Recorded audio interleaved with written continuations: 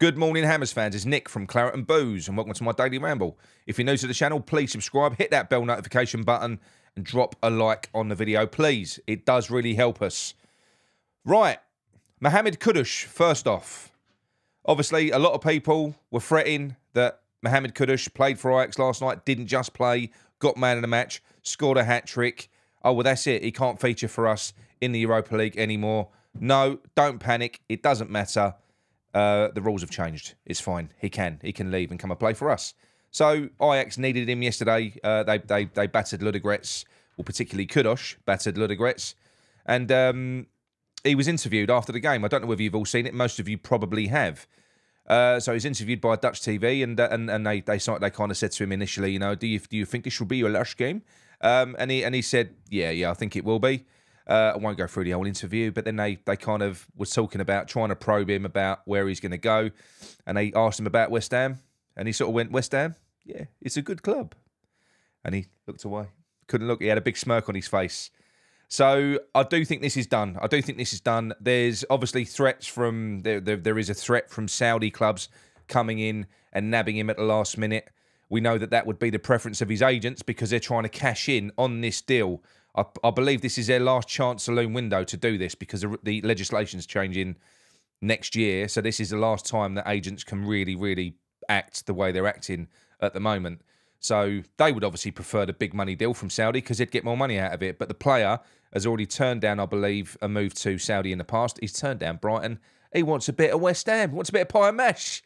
So, yeah, if you haven't seen it, you've probably all seen his show reels anyway, but he's mustard. You know, he's fantastic. He was playing on the right wing yesterday, scored 3 goals.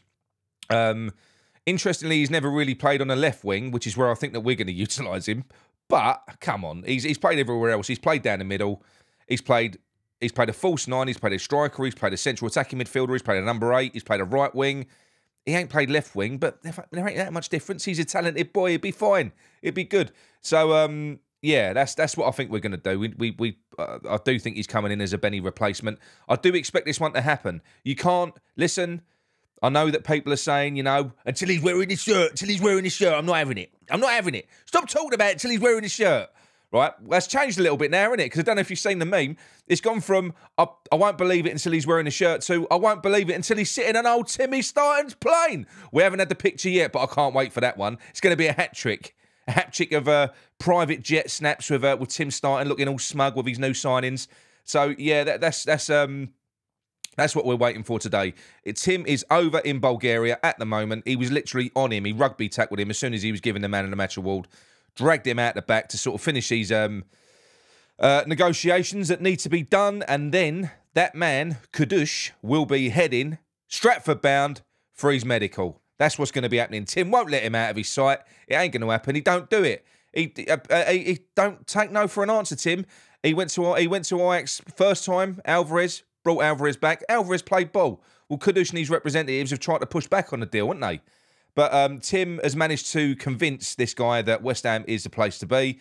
He's been back and forth a few times, and now he's followed him out to Bulgaria. And yes, escaped without injury. All good. Fantastic. He's not going to be here in time for Brighton, which is the bummer because I would have really liked another attacking option for that game. But we're not going to have that. So yes, Mohamed Kudus, I do expect it to happen. We could get gazumps at the last minute. Somebody else could come in. But the player does want to come to us. So we're almost there. We've just got to get it signed. Get it signed. None of this 2-day medical bollocks. You know? Stick him on a treadmill for 20 minutes and then get him to sign a contract. Job done. Job done. Talking about Tim Starton, we've got to give him a mention. I know we've spoken about him a lot already. But how refreshing is this, honestly? At this point, bearing in mind, he's only had a couple of weeks to do this because we had to pander to David Moyes for the lion's share of the window while he went out aimlessly trying to get his targets in.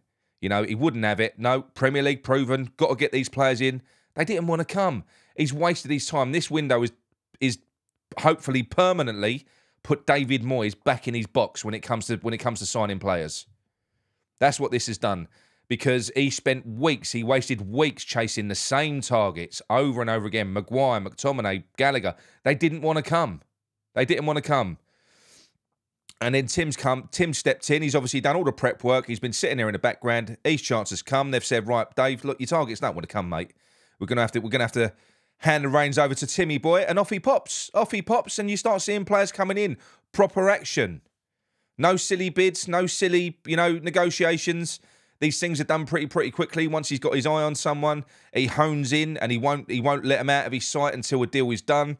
This is proper. This is proper business that we're doing now, and it is so refreshing.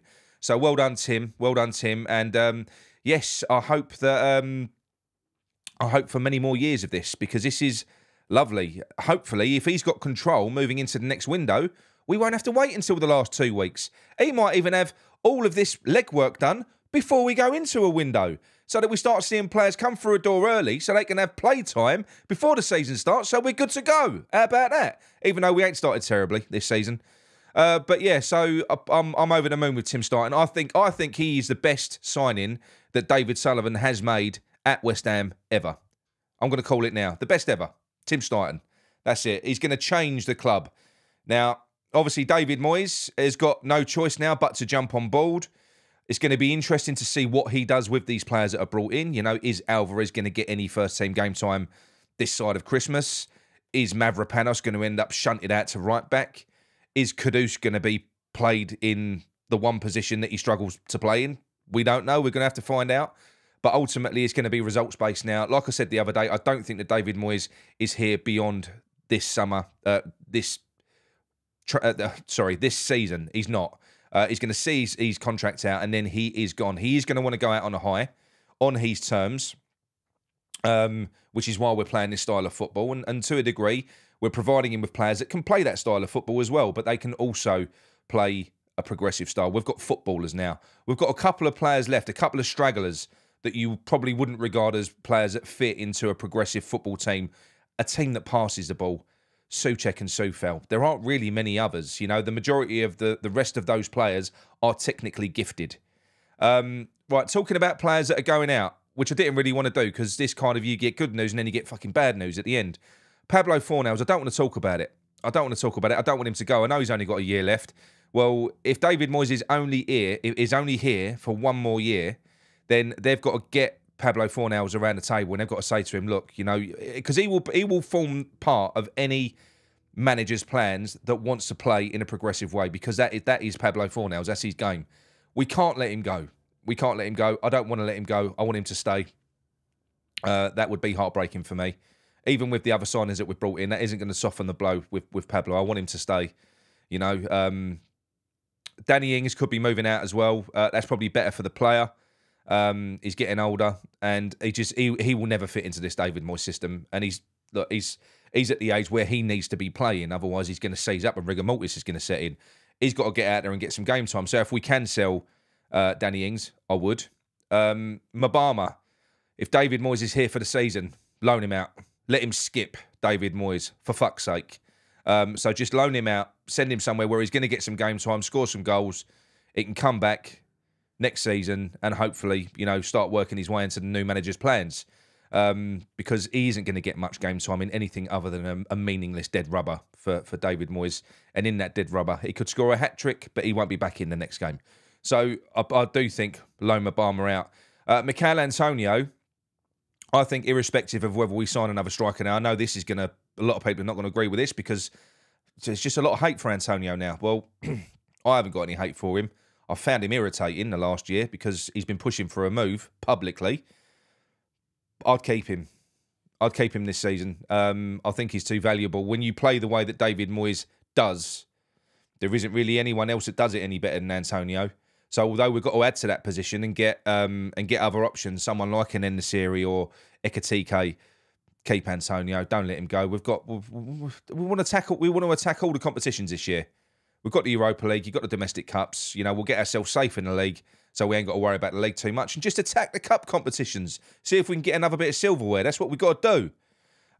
So no, I wouldn't let Mickey go. I think Ben Rama will stay as well. There's rumours that Ben Rama will go. He might go in January or the season after, depending on how much game time he gets this season.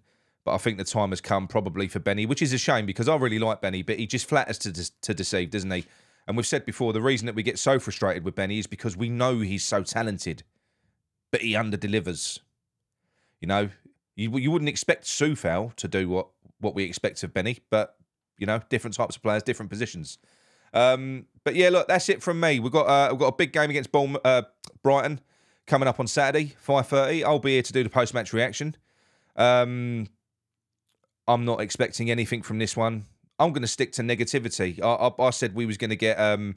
I'll change in the morning. I'll get all optimistic in the morning. But at the moment, I don't see us getting anything out of Brighton. It isn't just that they're a bogey team. They're a good team.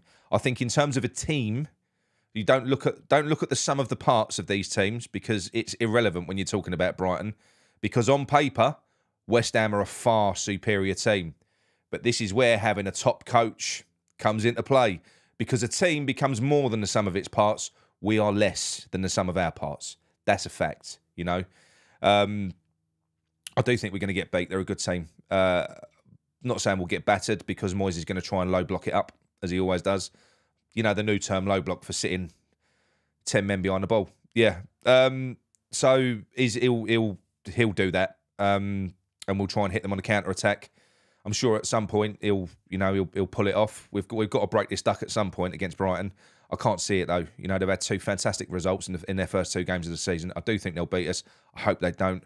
I want this run to stop. It would be amazing. It would be. I think we need an open bus parade if we beat Brighton. You know, but if and when we do, that's going to be amazing, because we haven't beat them in the top flight, so it would be good. Yeah, fantastic. But like I say, it's not because they're a bogey team, because a bogey team suggests you're playing someone who's shit that always gets one up on you. No, we're playing someone who's better than us, and they're always getting one up on us. And like I said, when I say better than us, they are. And that is down to coaching. That's what great coaching and a great club structure can do. You can have lesser players that are far superior to superior players in another team, which is what we've got, which is what I would say, even say, I don't know, like Man United, even though they've got what you consider to be a great coach in Van Gaal, they don't look any different, do they? They don't look any different to what they did under bloody Solskjaer, to be honest. So, no, that's something we've got to work on. We've got Tim Steidten in place. This is brilliant. We're sorting out recruitment. The next stage is going to be getting that coaching staff in place and getting the new manager that can realise the dream. That's going to be the next stage, but I don't think we're going to see that until the summer, because I don't think we're going to struggle this year, and that's the only way that David Moyes would not see out his contract, is if we was going to go into these first 5 or 6 games and really struggle and get no fucking points and be down the bottom. They'd have got rid of him. But if we're safe, they're not going to pay him off, are they? They're going to leave it until the summer. So yeah, it is what it is. We are with that. But look, I'm going to try my best to get excited with the players that we're bringing in, the style of players. Think how bad it could have been. This is the thing. David Moyes, if he'd have got his way, he'd have spunked all this money on McTominay, Maguire, and James Ward-Prowse. That would have been it. That would have been our window. Done. That would have been... But no, thank God. Praise the Lord. Half of them didn't want to come, or 2/3 of them didn't want to come. And Tim's been able to work his magic. So I think we've had a touch. The building blocks for the future have been laid. Let's just get through this year. Hopefully get a few good wins, a few good performances, maybe get a trophy. Yeah, come on. Let me know what your predictions are for tomorrow against Brighton anyway. I'm not hopeful. All right. So yeah, I'm not hopeful at all. All right. Speak to you soon. Gavin, you heads.